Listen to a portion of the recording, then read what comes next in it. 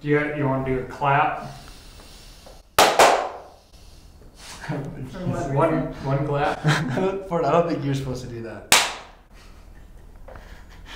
You're also supposed to have like 20 seconds of silence after you do that. But no giggles. No, that's all right. Welcome to another episode of Cool Folks stopping by the First Lite Office. This is kind of a really extra special one because we have Casey Barton, who got roped into taking a first-timer tag Spence on his first ever hunt that happened to be a Dall sheep hunt. Hopefully you check that out if you haven't. It's live on our YouTube channel, and it's a really cool story. And joining us also is Ross Copperman. Ross, you should recognize from the video series as well, had a big role in Tag's mentorship process as far as like getting comfortable with the rifle. Tag, why would you need help getting comfortable with your rifle? Well, it turned out I had shot a rifle before I won this hunt, so we kind of had to start ground zero there. And I think you're also selling yourself short here. You had to also put up with me to the extent I hadn't been in the woods by myself or just with a pack on prior to going with you. So, that's also, you know. Days in the woods, buddy. Always good.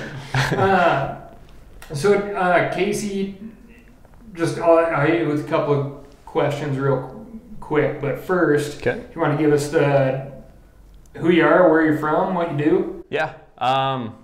Casey Barton, obviously. I'm from Emmett, Idaho, and I'm a sheep guide for Alaska hunting expeditions up in the Brooks Range. And how long have you been doing that? 3 years now. So you want to just kind of run down, like, what do you need to do to become a guide for sheep in the Brooks Range? Yeah, sure. So in the state of Alaska, it's kind of a several-year process. You have to put in like 2 years of mentorship under, as a packer or whatever. You've got to have, I think it's 60 days in the woods working for an outfitter. You have to be a part of, I think, 3 kills. You have to have held a hunting license for 2 years in the state of Alaska. And then you need a recommendation from a guide to get your assistant guide's license. So you also have to kill an animal yourself, right? Not anymore. They actually just changed that last year. But yeah, so up until last year. Did you get in on that, though? I did not. I bought a bear tag, and like 2 weeks later they changed it. And I was like, no. There goes $450. But yeah, in my experience, the old outfitters and master guys never want to go that far out of their way. Yeah. The guides pull the trigger. Yeah. So, yeah, that's a bummer. But in those 2 years, a little bit of a learning curve. Yeah, definitely. I'd never, spent a lot of time hunting out west, obviously. So there's some similarities to hunting in Alaska. But different critters, some different terrain. Obviously getting with this outfit in particular, the horses, that's something that was fairly new to me. There's a pretty steep learning curve there for sure. Extreme mountain, riding. Yeah. Not trail riding up there. Yeah, a little different. A lot of bogs, a lot of riding the rivers and that kind of nasty stuff. And just packing in general. I guess I'd spent quite a bit of time on horses, but just never packing. So there's a lot to learn there. And probably quite a bit of trail time when you were on horses. Yeah. At least for a pretty significant portion of the ride, right? Yeah, for sure. And just to be clear, this outfit, you're not starting off of a major trailhead. No. That are heavily used, so the trails aren't there or they aren't established. Pretty much, yeah. In a lot of places we're going, there really isn't a trail. It's a lot of riding creek bottoms and hopping up on a ridge here and there. But yeah, really no trails at all. Gotcha. So. And then, what lit the fire underneath you to go from Emmett, Idaho to the Brooks Range? I think that one goes back a ways. Me and my dad used to go up when I was in high school fishing. One of my dad's good buddies lived up there. I think the first time I went up was maybe freshman year of high school or so. And I know the first time I flew into Anchorage and saw those mountains, I was like, yep, I've definitely got to figure out a way to either live up here or work up here or something, just kind of fell in love with the landscapes then. Yeah, I made a couple more trips in high school fishing, and then I think several years ago just decided, you know what, I gotta give it a shot. So went up there and started chipping away, and eventually here I am, became a guide. So. And you're trying to actually complete a higher level of education as well, right? I am, yeah, still chipping away at that, kind of on the 10 or 12 year plan, but yeah, we'll get there. Yeah, well, don't feel bad about that. No. I got to like 6 or 7, and then just started guiding. Yeah. All right, so when did you find out that you were gonna guide a client that had 0 prior hunting experience? I think it was honestly right before I went up. I was talking with Jim a little bit, and he was, you know, kind of mentioning that I may guide tag, but it was still a little bit up in the air. And then Tag, you found me on Instagram, messaged me, and did some detective work. Yeah, I did a little detective work, and yeah, so I think. Stalking. So yeah, it was like right before we went into the Brooks range that I found out that I'd be guiding tag, and it was actually pretty cool. I got to watch the first episode before we took off, so I got yeah, so I got a little bit of a taste of, you know, at least, you know, background on tag for sure, you know, before we went in. So I do still remember that, sitting on the ridge that first day in the fog, and we're talking, and I think you were like, so is this really your first big game animal? Yeah. I was like, yeah, this is it. And you're like, so when you shoot a ram, I mean, that's the first thing. And I just remember that. So I was like, yeah, that's real. Yeah. Not making this one. So when you got that info though, you know, from your experience, was that really a positive or a negative to you? Like the lack.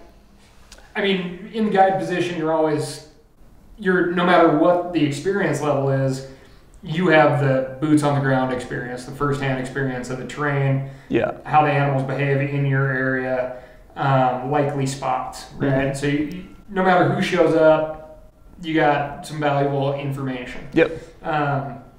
But in your experience, when you had a first-time client who literally had never, you know, only had a hunting license period for a year and only had a mallard and a quail under his belt, were you like, this is a negative, or this is a positive, or kind of somewhere in between?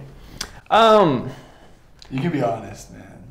Well, to be honest with you, I'll be honest with you. I think there was definitely some positives in that.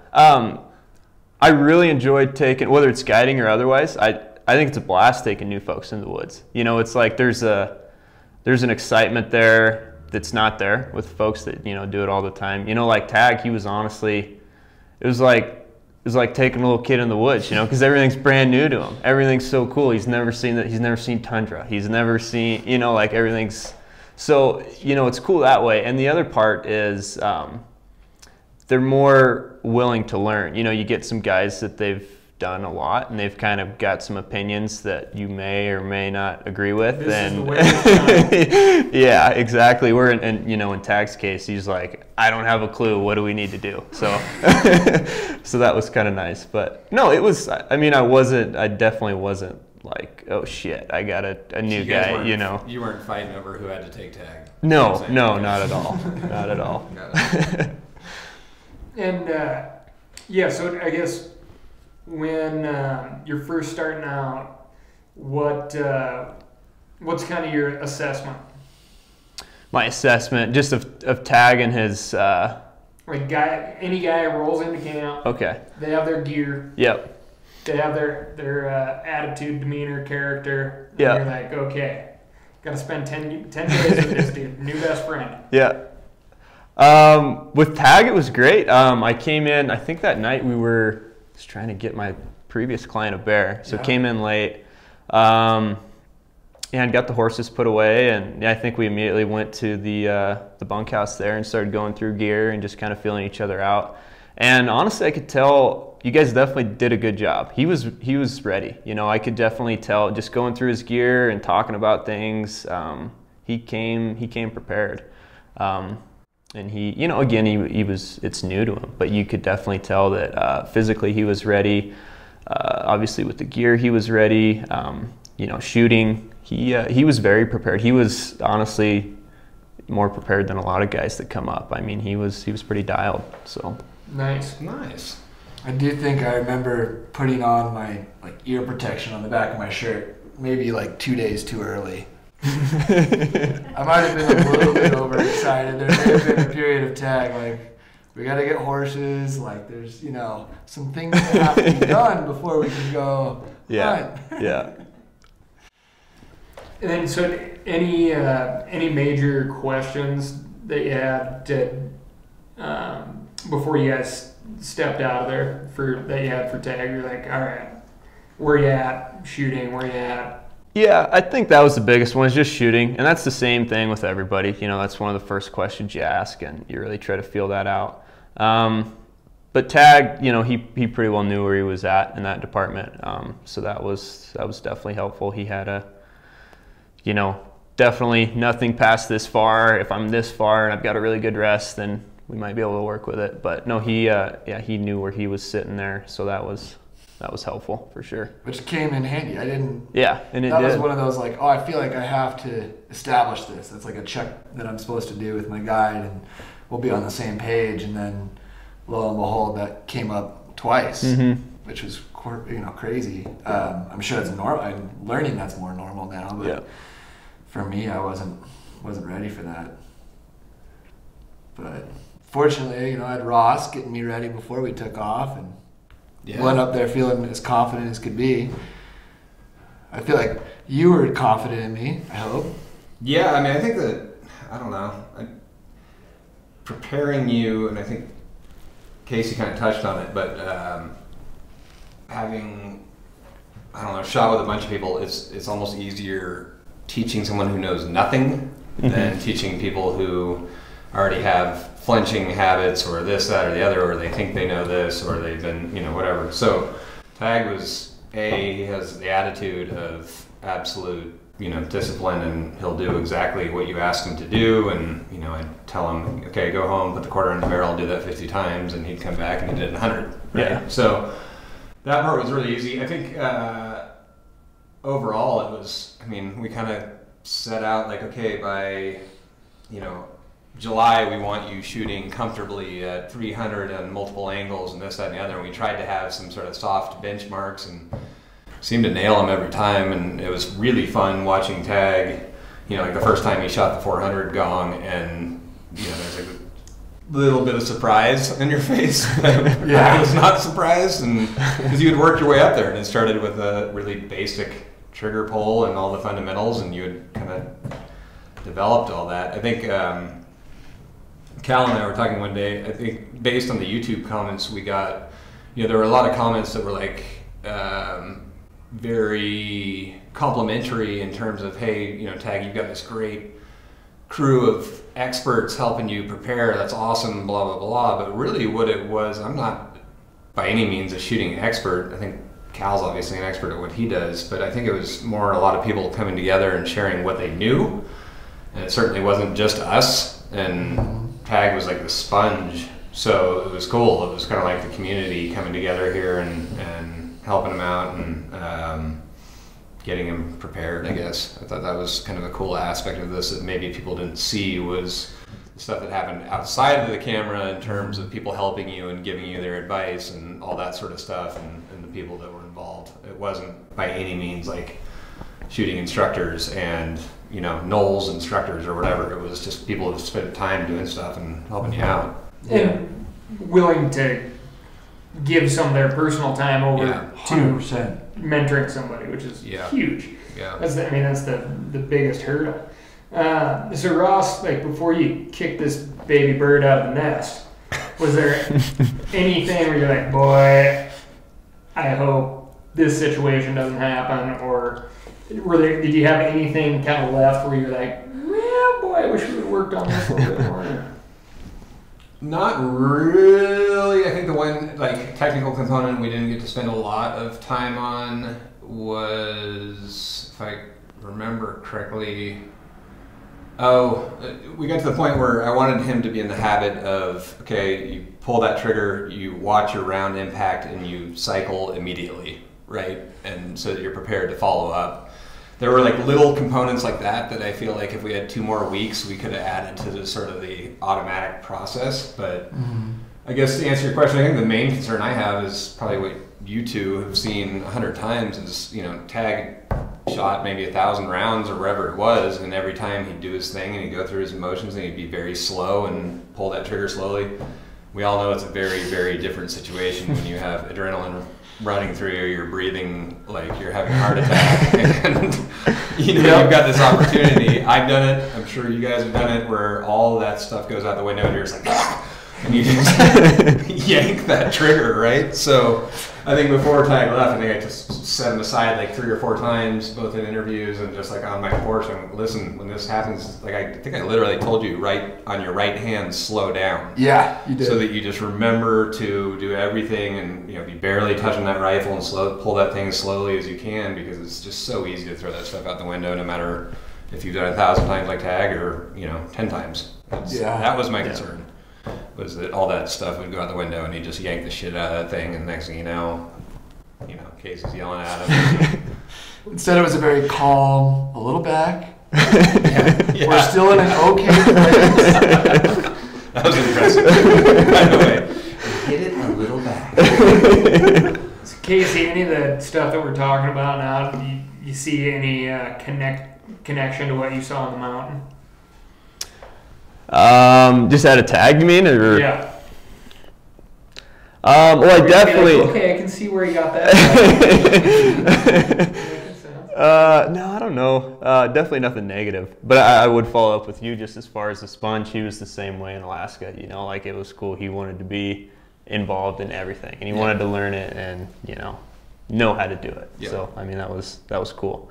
It's awesome to have a guy like that in camp. The thing about Tag, I think we talked about this, but that I appreciated, just like what you just said, Tag someone who likes to know how things work, not just how to do it. Yeah. And to me, that facilitates like a level of understanding whatever you're talking about that's way deeper than just, okay, I pulled that trigger slowly. You want to know why. You want to know how that firing pin works, all that sort of stuff. And I think that's all very helpful. So again, I think a lot of credit goes to Tag for being, pretty optimal student, I guess, in this process. Well, thanks. I mean, I don't know if that's deserved, but I think to Cal's point, like so many people gave their time, their knowledge, like their experience to me throughout this, that I didn't want to waste any of that. Whether it was time with you on the mountain, time with you in the woods, time with you at the range, like I realized the sacrifice people were making, and I was blown away by it, truly. I mean, there's a couple comments on the series of,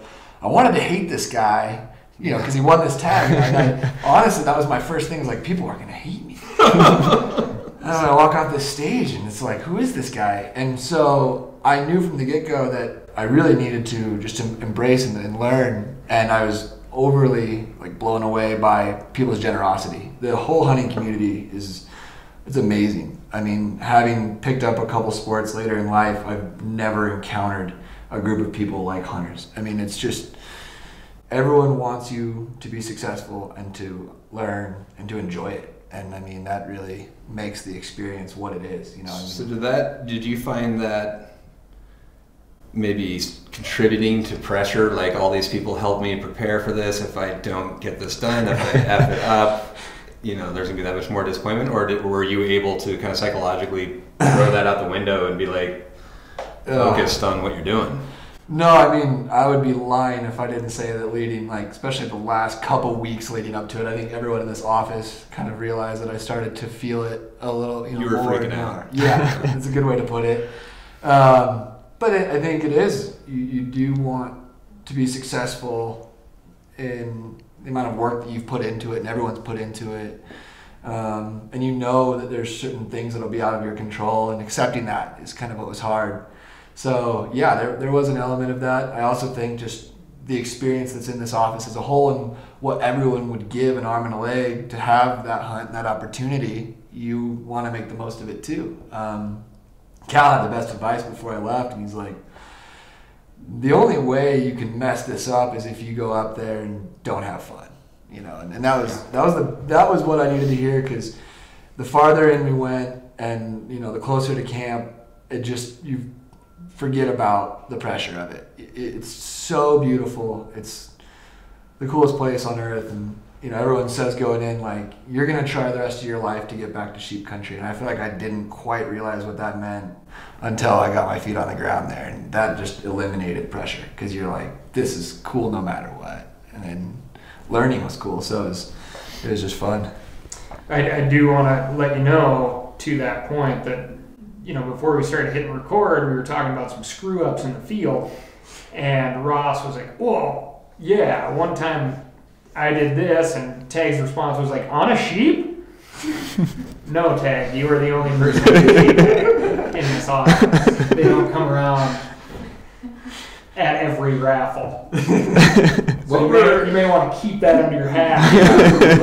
Don't assume. Thanks for bringing that up. Yeah. You've never been. Yes. What were some other screw ups? I mean, I think the one thing we got on film was Tag had reloaded or built 20 rounds to bring with him, and he was handing them to me, and I was putting them into a recycled ammunition box, and I was looking at it as I did, and I casually looked at one and it had no primer. That was bad. Which Murphy's Law says that absolutely would have been the one in the chamber, right? Yeah. So were there other setbacks, or maybe, I mean, you had your feet, your boots. I mean, that is the one that sticks out the most. If I were to go back and redo this process, the first thing I would have done at Sheep Show is spend the entire next day trying on every boot I possibly could. I would have walked the whole floor and just literally gone brand to brand and tried to get an idea of what fit my foot the best, because I think being a ski racer, I was like, I know how important a boot is, but I was under this impression that, oh, I can just make any boot fit my foot, as you can grind and do with a ski boot. And that quickly turned out to not be the case. I mean, that was we touched on it in the series, and I think the second to last episode, but we didn't have enough time to really show all that went in. I mean, we've got footage of Cal and I sitting there talking about every boot that I had and running through the pros and the cons and overthinking it, you know, to the nine, but you can't say enough. I mean, that is so important. And I think I ended up really just getting lucky that Brent took care of me, and that those, you know, boots, I did put in enough miles, you know, to get them broken into the point. But for those of you guys that were watching the YouTube series, and we did touch on that briefly, but that was really the period where Tag would leave the room. You know, Tag and I and Bridget and Cal shared an office at that point, right? More or less. And Tag would leave the room, and we'd all look at each other and like, dude, he's freaking out. This is not good. We gotta get him back in rank. He's freaking. No, he'll be fine. He'll be fine. Bring it on. And you were fine. That was really the only item of, I think, maybe high stress. Yeah, and Cal did say, like, look, man, you can't bring 2 pairs of boots. Like, that's just not realistic. And I brought 2 pairs of boots. I didn't know if they'll do that. Where my Solomon's up, I kept the checks in, because I just didn't know. I was like, what's going to happen to me? And Ken checks, they're all great, but it was just fun. I've seen a lot of failure that has nothing to do with anything else other than a lack of commitment on any specific item. It's like a guy who's like, yeah, I'm going to carry my bow, but you carry my rifle. And then it's like, it's go time. What do you do? And it's like, whoa, and then the thing's gone. You're like, okay then. You just had to commit. Yes, commit. Yeah. So be happy with it. That's true. That'd be a good one. Casey, I mean, just like for anybody going up on, it really doesn't even have to be sheep hunt, but what do you see? Like, what's the most common screw up? Like, what's the most common, like, boy, you got all the way here and you didn't do this? Boy, that's a good question. I don't know. I'd have to think about that one a little bit. Gear is always a big one. I mean, there's always a lot of screw ups with gear, just not the right stuff. Whether it's Do people tend to underestimate or overestimate? Under. Definitely okay. under. Definitely under. You know, whether it's just buying cheaper stuff or, you know, you think, oh, it's August, right? Well, you know, we can get a foot of snow and it can be 0 degrees in August. You know, and a lot of people just don't. I don't know whether it's just not putting in the research or not. I don't know. But gear's a big one. I'm assuming you guys don't try and surprise them with that stuff. You probably tell No, them to yeah, there's definitely, you know, some resources out Yeah. there, but I don't know. That's a pretty common mistake. Yeah. Other than that, Be honest. I have a question. Sorry. Okay. This is Yeah, along go the for same it. lines as Cal's, but I've always wondered.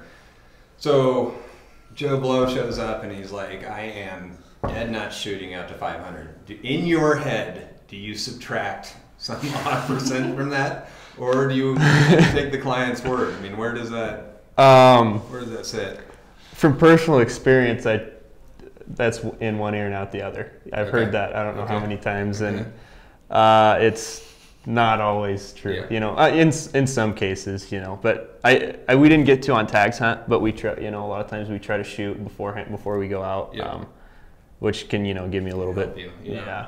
But yeah, no, I try to take that with I a guess grain it of doesn't salt. matter. You're going to try and get as close as you can. Absolutely. regardless, and Yeah. then- I don't care if he can only shoot 200 or if he says he can shoot 1,000. We're going to try to get as close as possible regardless. So we lost Ross. He had to go to a meeting, poor guy, but that does happen here. Yes.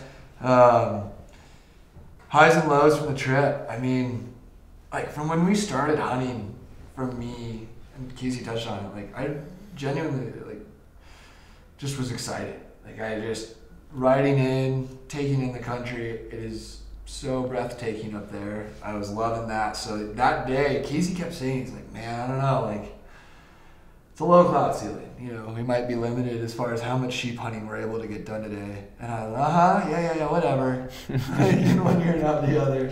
Down here, doesn't matter. Casey, is that a white rock or a sheep? I was like, oh my God, let's just get there.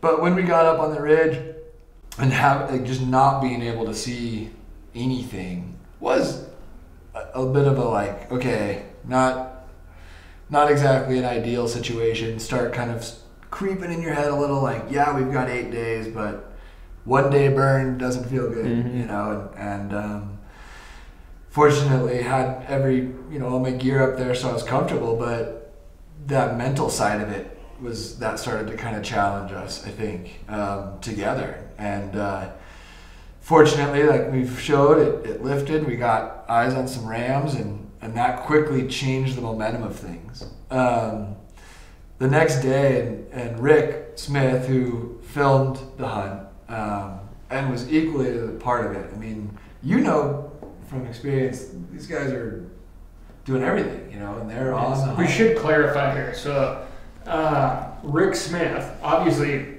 if you got to watch the series, somebody filmed that, right? So, Rick Smith is the videographer, field producer, very talented dude with the camera who was able to go up on that hunt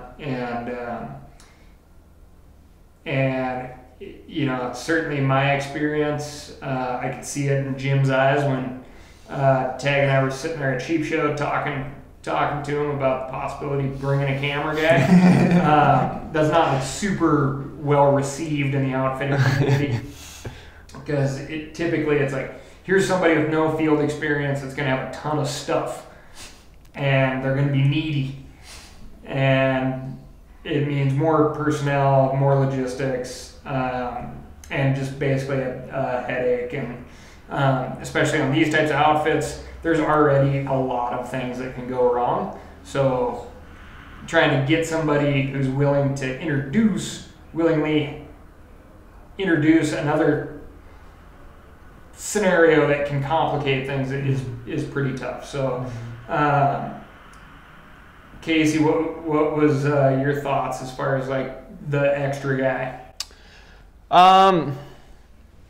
Well, I guess just the video. The extra guy is not a huge deal, but the video stuff it can definitely be a challenge. Just the gear, you know. I mean, there's just so much gear, and it's all got to be protected. You know, we're packing around hard cases and stuff. That takes up a lot of room in the panniers. It just I mean, we were pretty well maxed.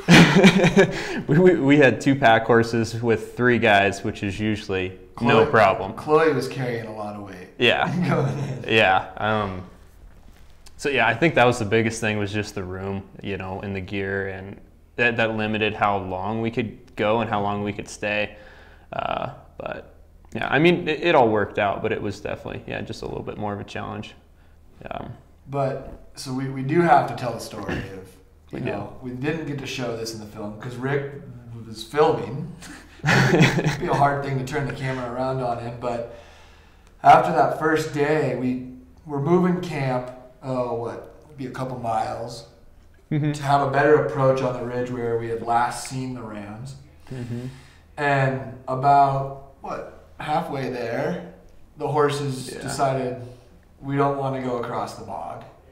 Yeah, we ran into a pretty nasty bog. It had definitely gotten worse from the years prior. Yeah, we used to go up there quite often. I don't know what the deal was, but it was nasty, and those horses weren't having any of it. And we could have hopped off and let them across, no problem. But honestly, we were in a decent spot anyway, and it was a decent spot to camp, so we just decided to. And what contributed to it? You're saying right in the bog was a decent spot. No, right shy of the bog. Yeah, right shy of the bog. But, this is perfect. Yeah, right here, man. This is great. Yeah, water right here. It's awesome. Yeah. I also did learn the saying, you can bring a horse to water, but you can't make it drink. Because, absolutely. Yeah, that didn't matter that we were close to a bog. Anyways, right before that, Rick was coming up in the rear before we hit that bog, and we jumped over a log. I can't remember what, but I turned around and Rick is all of a sudden airborne, camera equipment and all, because his saddle, he had completely slid. He hadn't spoken up about having his saddle too loose. Lands on his camera, and turns out breaks a couple ribs. Yeah. And that was all. That was the day that we harvested the ram too. So, I mean, we can't do it justice because only Rick can explain the kind of pain he was in. I don't think either you or I the rest of that day had. I didn't have a clue. Any idea? Yeah. We went up. 3,500 vert. Yeah. Made a stock. I mean, the guy didn't wince once. No pain. And then we started after we had harvested the ram and we started processing everything. Is when it was like, Rick's pretty hurt. Yeah, he's pretty messed up. And I mean, to go from that to packing out that night. He almost went into like a delirious state of pain. It was like, it's amazing what he was able to do. Because he actually broke a couple of ribs, right? Yeah. No, it was, I didn't have a clue at the time. He fell off, which is, happens every now and then. Not a big deal. It's like, you all right, Rick? He's like, yeah, man, all good. Like, okay. I thought it was just a routine deal, no big deal. And, it's like, okay, it looks like he got the wind knocked out of him. He's hurting a little bit, but he'll be fine. And I really just didn't pay attention to it or didn't notice it all day. Like you said, I think we did. We climbed like 3,500 vert that day. Which, again, testament to Rick, right? Yeah, super impressive. A lot of folks, that would be the only thing you could notice. Yeah. Right? Yeah. But it wasn't until after I think we got done cleaning that ram up and it was time to head back down, and it was like, oh man, he's really struggling. Like, what happened? Are you all right, Rick? I couldn't believe it, but he was in some serious pain. I mean, yeah, he was, what did he say on a scale of 1 to 10? It was, it was pretty high. It was pretty telling when he started calling you Dennis. We're packing out. Trying to get us to just stop for a second to take a quick photo, and Dennis, wait, and I look back and I'm like, Rick, did you just name the ram Dennis? Like, what are you talking about? No, Casey. Now the ram's name is Dennis. Yeah.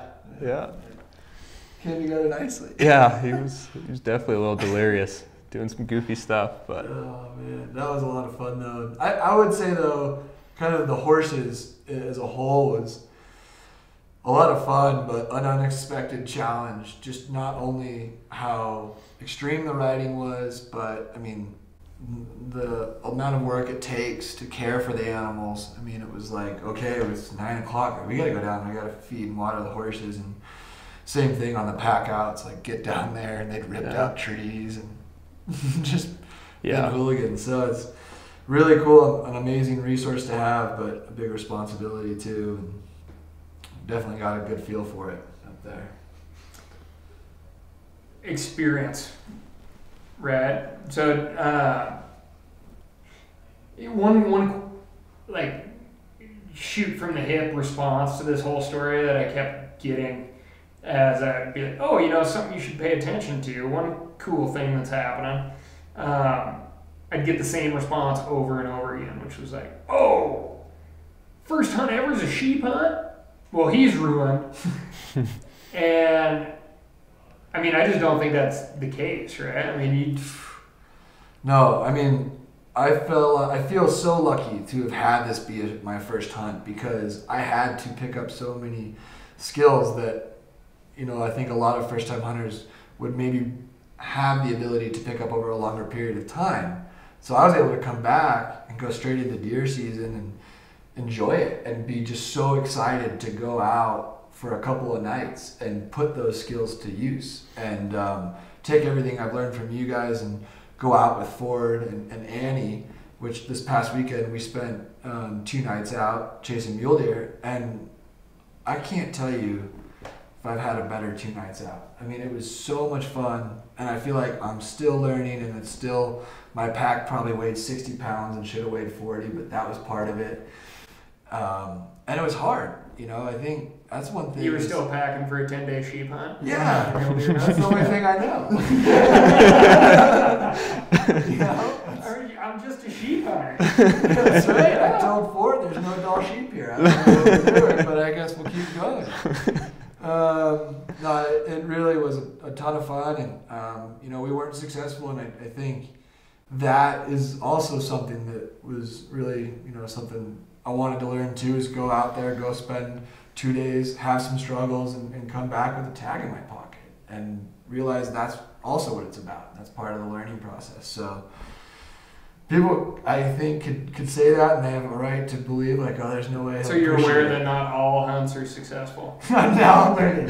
Okay, good. Yeah. That's a good one. Yeah, I was lucky that this one was successful, and fortunately Casey put me in the right spot. But yeah, no, I think I'm looking forward to hunting for a long time. And you know, this past weekend I was just as excited to get some elk in, you know, the glass and watch them for an hour as I was when we got up on the ridge and found some sheep. I mean, for me, it's all just new and really cool. That's awesome. Casey, you, the reason that you're here, you're heading up to hunt mule deer or elk or something right now, right? Correct. Yeah, we're going mule deer hunting. So just you have a tag. Mm-hmm. Yeah, it's nice. Hunt. It's nice. Yeah, you spend a couple months hunting for other folks, which, don't get me wrong, I absolutely enjoy. But it is cool to come home and have the rifle in your hands for a little while. Yeah. a little different. But. And are you in any way disappointed that it's not a Dall sheep? No, I haven't been spoiled. I've never had a sheep tag in my hands personally. So, yeah, I haven't, I guess, yeah, I'm used to this. This is normal for me. Just deer and elk, you know, just a normal guy. But out of the, you know, the guides in camp that you've been around over the last 3 seasons, how many of those guys have killed a Dall? A couple. Alaska residents? Yeah, residents. Okay. Yeah. Not many of that, because even as a guide, I still have to have a guide as a non-resident. So yeah, it's pretty tough. But yeah, a few of the residents have for sure. Yeah. But, it's just always an interesting thing to me. Like when you go to sheep show and you're in that room, you can be around a lot of guys like you who have been around a lot of dead sheep. But the number of those folks far outweigh the number of guys that have actually killed a sheep themselves. Oh yeah, I'd agree with that. Yeah. I definitely agree with that. But excited for the mule deer hunt? I am. Yeah, it'll be fun. Yeah, we just got done with an elk hunt a couple days ago and turning the wheels towards mule deer now. So yeah, I'm excited. Gonna hunt some new country we've never really been into. Been looking at on the maps for a while, but nice. We'll see. Yeah, we'll see what we get into, but it'll be fun. I think we're gonna give it a week at least, 10 days. So nice. We'll see how no it goes. ponies to mess around with? No ponies. No ponies. Just our own 2 legs, which will be nice for a little bit. Simplifies things. Absolutely. Yes. Actually, speaking of that, now that Ross is gone, there is one more story that we have to tell that, fortunately we don't have to see his reaction on it. But so after, tagging out on day 2, which was awesome, but at the same time, Casey said this, he's like, this is great, but the only problem is we don't get to hunt anymore. And I was like, in the moment, I'm like, what do you mean? This is just the greatest thing that could happen. And then after a day, I was like, oh, I get what he means. But obviously I didn't want to leave. And so Casey put up with, me kind of following him around again like a little kid. Like, what's our chores today? What do we got to do? And it was like... Started your apprentice guide. Yeah, I tried. Because I wasn't going to go home. And if I showed up here early, you guys probably would have just sent me home and said, you're not working here anymore. You don't get it. You can't leave the Brooks Range early on a sheep hunt. But part of that was we had to move some stock to lower camp for some guides coming in. And we had not probably the C squad or the D squad, maybe the F squad of horses. Yeah. And you could probably, Yeah, so we obviously tagged out early. There was still another hunter in camp that was still hunting. So they, once we got back to camp, obviously took the best of the herd, right? So we weren't going to be using them at the time. We didn't think we were, but we came up with this idea. We needed to, move some stock and set up another camp a few miles down the river. And so me and you, took off one night with a bunch of new horses and a couple mules, and the little rocky start there. Yeah, the first 1,000 feet. The first, couple hundred yards, we had some issues. Which led to us having no horses. Yeah. So one thing will happen to another. 2 horses take off. A 3rd horse takes off, and I'm on Hazel the mule. 19? She's 19 years old, something like that. And she just starts rearing up to go. And I remembered Brick just saying, "Okay, if that horse is going and you don't feel comfortable, get off. Like, just save yourself. Don't worry about anything else. Just get off." And I was like, okay, I got off. And I jump off and knock the wind out of myself, get up. And Casey's like, what are you doing? And I was like, I don't know, man. Like, I'm sorry, I freaked out. That horse was going to go really fast. I got off. He goes, well, 3 horses on the loose is better than 4 horses on the loose. And now we have no horses. We walked, 500 yards down the trail. Unfortunately, found one who was one of the horses' first year in camp. All spooked, but the saddle had slipped, so it stopped. Yeah, so that was kind of what started. We had two horses that were brand new, 2 really young horses. We had one loose to start with, and I think you were ponying the other. Yeah. And she got loose, and those 2 together is trouble. Those are just, we were calling them Dumb and Dumber all season. They're a mess together. And so my pack horse, I think saddle was starting to roll a little bit. So I hopped off and was adjusting the saddle. And stupid mistake. I didn't tie my horse off or anything. I didn't even undo the lead rope. I was just kind of holding on to him by the halter and adjusting that pack saddle. And Dumb and Dumber just took off, spooked on something, and took off running. And of course, the horse that I was adjusting the pack saddle on, she's a pretty skittish horse anyhow. She bolts.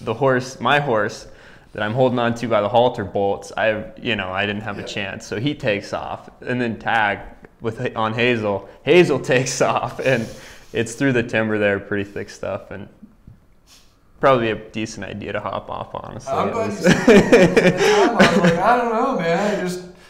That's what I thought. And then we stop. You try to track them. You tracked them all the way down to the first river crossing. You come back and like, Casey, I got some bad news.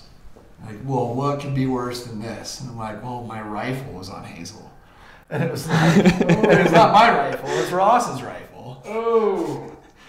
And, oh man, it was like, that just made it even worse, because who knows how far these horses are going to run, and if what was going to happen to that rifle, and then I was going to have to come back and be like, Ross, okay, well, got some good news and some bad news. We got a ram, let's start there, but I don't have your rifle. But that right there made it worth staying in camp. That's a good story. Totally. I mean, not full Alaskan experience, but got a taste of it, I'd say, kind of being left in the woods with nothing. Yeah, now you had 6 days towards your guide's license up there. Yeah, right. Working on that second career. Yeah. So yeah, man. Where are you heading next, Tag? What's your program? Oh, I'm gonna go chase some chucker this weekend with my soon-to-be father-in-law, and then I would love to get back and only be a couple days left in mule deer, but a forky would be awesome. I'd be so pumped to try to put a deer in the freezer. So see if we can't string together a couple before work or after work hunts. And then after that, I don't know. I guess I don't know what happens to hunting season there. Where do we go? Case? Yeah, got the mule deer hunt coming up. And then I'm gonna go spend a little bit of time in Montana chasing sheep, actually, for myself for the first time. So. Oh yeah. So there's 3 unlimited zones in Montana. Mm-hmm. 2 of them have actually quoted out. Correct. Already. Correct. There's only 1 left. Yep. She's still open. So. High expectations. I don't know. Feel good about having a sheep tag. I feel pretty stoked to have a sheep tag in hand. Honestly, that's how I'm looking at it. No, it'll be cool just to go chase them around a little bit and see what we can get into. But yeah, I'll probably hit that. Montana's definitely been getting a little bit more weather than here. Yeah, and that's the unit that needs some weather. Absolutely. So hopefully that goes with you. Yep, I'm hoping so as well. So we'll see. Gonna probably spend just under a month there, and who knows? We'll see how it goes. But nice. I'm excited. So. Nice. So then you'll just be like raring to go come next semester, right? Yeah, that's right. Yeah, can't wait to dive back into the books. But. Well, yeah, man. Any parting words of wisdom from where like you saw Tag start to finish? What he should keep in mind here in his next couple weeks of hunting season? I don't know. I would say, you're off to a pretty good start in the early hunting career. I would say just continue to have the same attitude that you've gone into this whole thing with, and I think you're going to do great, honestly. It was great having you in camp, and like I mentioned earlier, just the willingness to learn and the attention to detail and all that stuff makes a big difference, and it helps you out as well. So, yeah, I think in the years to come. You're well on your way to being able to do this on your own and stuff. So, yeah, it'll be fun to hear from you and keep in touch and see how things go for you. Thanks, bud. Appreciate that. Cool. Yeah. Your next sheep client comes into camp. Yeah. Ideally, where are they experience level? Like, what would your ideal client be? Ideal client would be the guys that I love, I guess, that walk into sheep into sheep camp are the guys the blue collar guys that have saved up forever, that have done a lot of hunting on their own. This is like their one hunt that they've been saving up for forever, and they kind of know what they're doing. That's like the ideal. That's the guy that I love. I love taking all of them. I really do. But that guy he's a lot of fun. Appreciation, or what kind of sets the attitude apart for you? I think it means, I wouldn't say more, you know, even those guys that have done it for, you know, the guys that already have a Grand Slam or whatever, a lot of those guys, it means quite a bit. You know, you can definitely tell. But I don't know, there's a different feel with that guy that's like, this is his one opportunity. He's never going to be able to do this again. You know, I mean, that's pretty special. That's a lot of fun to be a part of. Yeah, maybe a little bit more on the line for you as well. Yeah, a little bit. A little bit. You got the guy who's working on his second Grand Slam. Yeah. No, that's interesting. Well, man, I really appreciate you stopping by on your way to go hunt. I know it probably doesn't feel good spinning your wheels here instead of being on the mountain. No worries. Stuff, but it's a blast. We really appreciate it and appreciate taking the first timer up on the mountain. So, So, any parting words of wisdom? Me? It's like Casey already gave his. No one wants to hear my parting words of wisdom. Oh man, you know, the one thing I took away from this that I want to try to carry through the rest of my hunting career is that there's no one way to do anything. I think getting advice from so many people is incredibly helpful, but can sometimes also be equally as overwhelming because everyone does things their way and ways that work for them. And I think you can't get stuck on learning it one way or using one certain piece of gear one way or, you know, going about any process one way. I think you got to just go with your gut and what works for you and just stick with it and don't get overwhelmed because there's a lot of info. I mean, there's just a lot of good gear. There's a lot of stuff out there for you to get your hands on and it can only lead to confusion sometimes. So I'd just say, like, that's one thing I had to finally realize with boots and other pieces is, like, let's go with it.